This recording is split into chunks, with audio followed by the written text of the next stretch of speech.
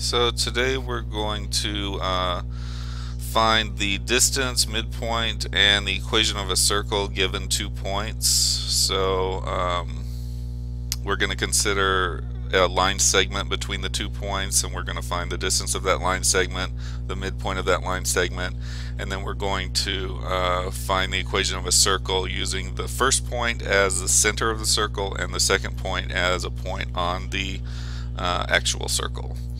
So this exercise is basically just testing your ability to use formulas. It's nothing more than that.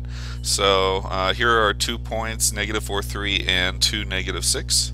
Here is our distance formula, which is basically just derived from the Pythagorean theorem. I'll talk a little bit more about that when we actually look at the graph.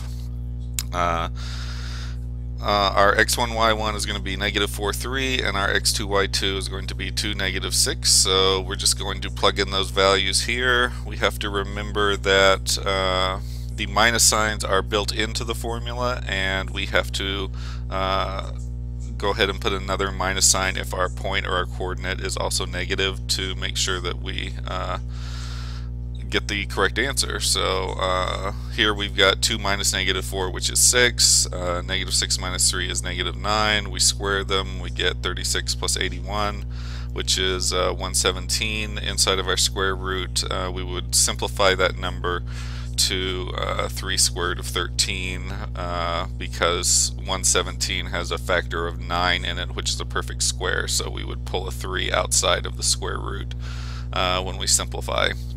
You can tell a number is divisible by 9 if its digits add up to 9, so we would go ahead and make that simplification if we need to.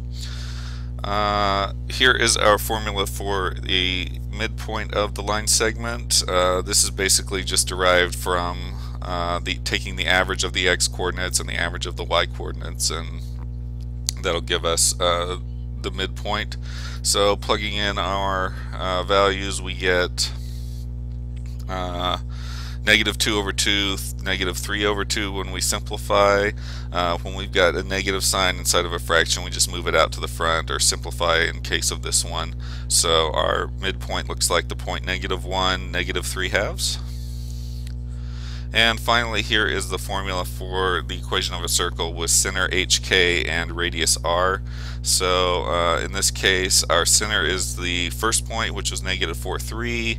R is the distance between the 2 points, because when we think of a circle, our line segment is now going to be a radius of that circle, because the first point is the center and the second point lies on the circle. So our R is going to be the square root of 117, but for this formula we actually need R squared, and we know what R squared is. That's just 117. So when we plug everything in, this is going to be the equation of our circle. Again, we have to figure for the minus that are built into the formula and the minus from the coordinates. So here is the equation of our circle. X plus 4 squared plus y minus 3 squared equals 117. And the way we check our work again is to graph everything. So I'm going to go ahead and do that. Okay, so here are my 2 points, and here is my line segment. I just googled drawing a line segment on Desmos, and it's actually, you get a template for doing it. It's very easy to use, so I would suggest doing that. We can see from this graph that if we draw a triangle, a right triangle just on the grid marks, that's how we get our distance formula. So this side is one of the legs of the right triangle, this side is one of the legs of the right triangle, and the distance of, or the length of these sides of the triangle would be just the difference in the x coordinates. This one would be the difference in the y coordinates, and that's how we find the distance formula. So I'm going to go ahead and plot my midpoint, and hopefully it's the midpoint of that line segment, and it's on the line. If not, I made a mistake, and it looks like that's good. That's right in the middle of the line segment. And now I'm going to plot the equation of my circle, I'm hoping that this is the center of the circle and this is some point on the circle.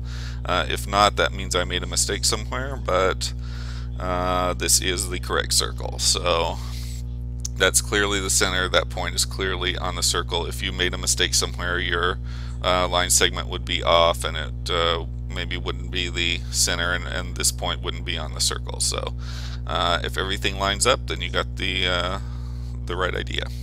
That's all for today.